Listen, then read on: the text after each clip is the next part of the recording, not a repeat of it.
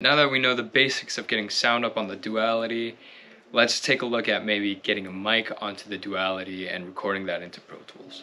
So a brief explanation, right now I just have a guitar DI signal going from my Pro Tools out into the tie line through a reamp box into a guitar amp, and that guitar amp is being mic'd by a 121. So let's get this 121 onto the board and through Pro Tools and get recording. So since we're working with a mic and Pro Tools, we're going to want this SSL Duality to be in analog mode. Now, for those of you who aren't familiar, this focus mode button controls the SSL, and if it's lit up blue, that's an analog focus mode, and if it's not lit up at all, then it's in Pro Tools control surface mode. So for this instance, we want this blue since we want to record analog signals, and here analog signals from Pro Tools. So the way people are going to be most used to recording is through an inline workflow.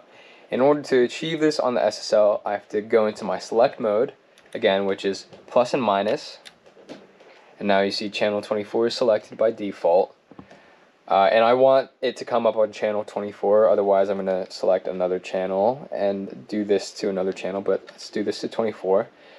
And in order for me to go into an inline mode recording, I want to make sure this is first on mic and not line. It does matter that this is on mic for some reason. And I'm going to make sure, since it's on mic, that this channel output is either set to input or pre-fade. What this does is input takes the output going to Pro Tools straight from the preamp, no processing, and pre-fade is after processing on the channel. So let's just keep it on input for now and keep my processing on the monitor path. You can see that the channel output, which is going to Pro Tools, is at the input instead of after all the processing, which would be pre-fade. So let's keep this on input and make sure it's on either input or pre-fade, otherwise this next step is not going to work. So the next step is to counterintuitively hit this split button.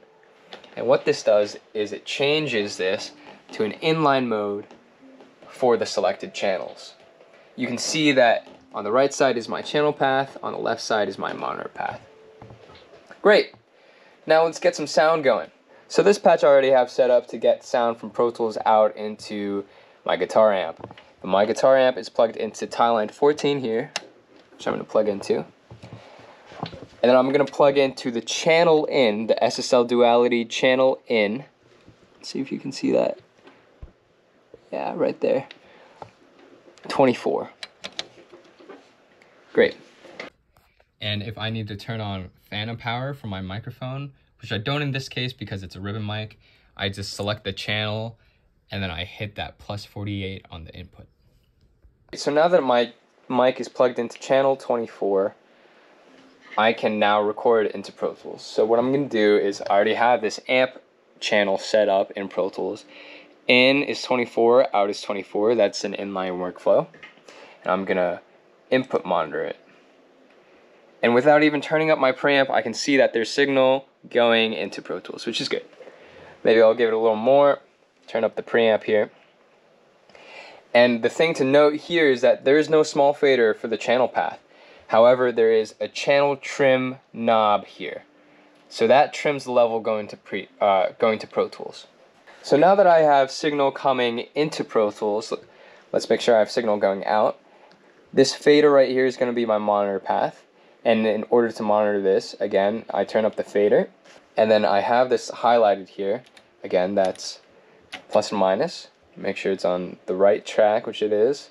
Hit mix A. And since my mix A fader is up, I am now hearing the signal from the amp.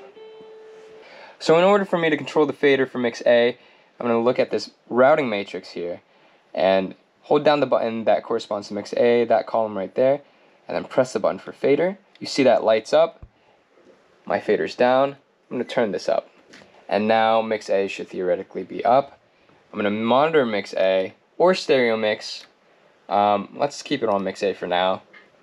And since this is assigned to mix A, and we're monitoring mix A, whenever I record this, there we go. We can monitor Pro Tools.